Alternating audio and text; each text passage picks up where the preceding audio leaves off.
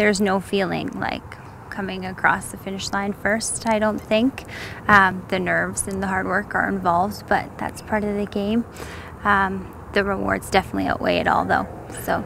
Jodi's sort of been the favorite all season. Like, we've had these Grand Prix races that build up to the ACAC championships, and she's won all 3 of the previous races that she's been in, and so it would have been an upset if someone else had won, and she ran really well. On the ACAC side, I've won them so far, and then we also had a Saucony race series, so I was able to compete with some girls from Edmonton and Calgary and some of the more elite levels, so yeah, it's been good. She's intelligent and courageous, and has a strong competitive desire, so it all works out well. She trains hard, yeah, and she's a good student.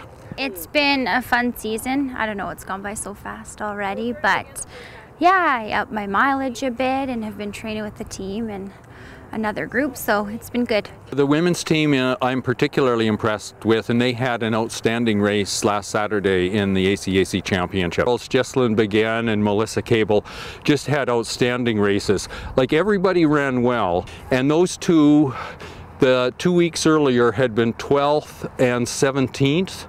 They were 5th and 7th. So we had 3 runners, Jodi winning, of course, and then those other 2 in the top 7, and by that they make the conference team. Well, I have a passion for the sport. I love the training. It takes discipline, but I enjoy all of it.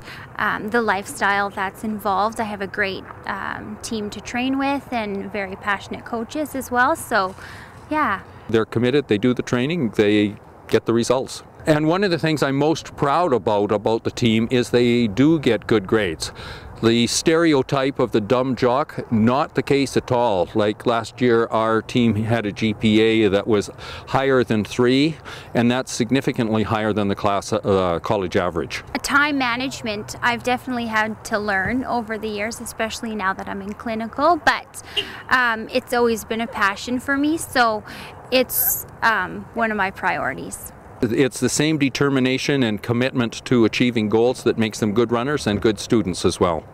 Going into nationals next weekend, I'd love to ideally come out with a win, but we'll see. Well, it's by far the biggest race of the year. I've been tapering these past few weeks, so lower quantity, shorter runs, but sharper, so they've been pretty fast. So yeah, if all works as planned, I'll peak for next weekend.